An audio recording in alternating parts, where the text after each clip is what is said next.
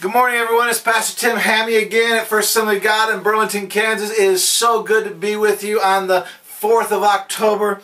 And yesterday we're starting to talk about Job and chapter 42 and 1 through 6 and all the things that Job has gone through throughout the whole book. But this morning I want to talk to you on the topic is I know.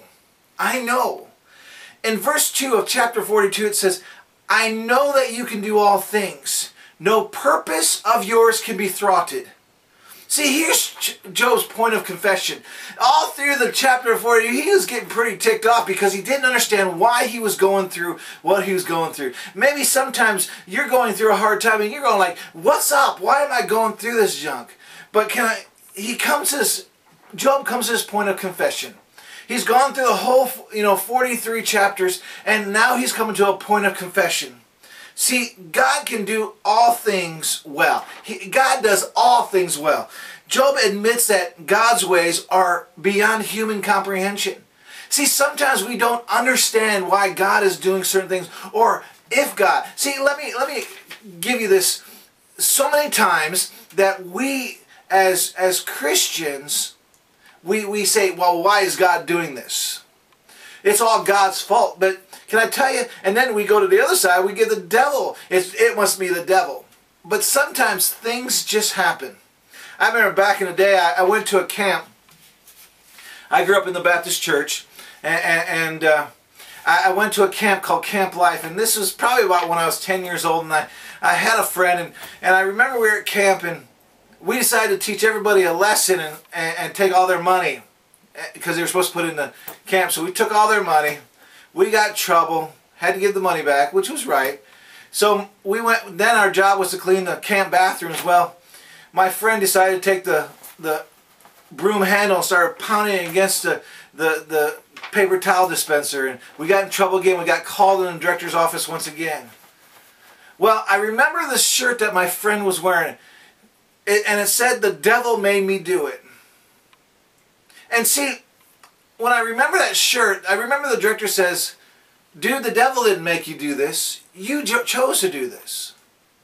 And so sometimes things just happen, but we have to understand that sometimes God uses situations in our life to teach us something. Well, let's go on with this. That God's ways is beyond human comprehension. I want you to, that during his suffering and prayers, Job never sinned against God. Isn't that amazing? During this time, Job acknowledged his error and was ready to submit to God no matter what happened to him, no matter what came against him, no matter what situation. He said, I will not turn my back on the Lord. See, today, Job would be considered a radical. You know, when those people that, oh, you're just a radical Christian. He was radical in his thinking. If we as believers in Christ would grasp that radicalness, that radical Christianity that says, man, no matter what happens, I will stay strong with the Lord. No matter what happens, I will get into his word. No matter what happens, I will continue to have my faith in the Lord. See, radical or maybe even a little crazy. They might have thought he was crazy. Job's friends thought he was crazy. Throughout the book of Job, his friends would say, hey, Job, you must have did something wrong. You must have sinned against God. Why don't you just curse God and die? It'll relieve you all your pain. And he never, let me tell you, he never sinned against God. He never turned his back on God. And God never turned his back on him. See, God knew he was a faithful servant. God knew that he would not sin against him. God knew these things.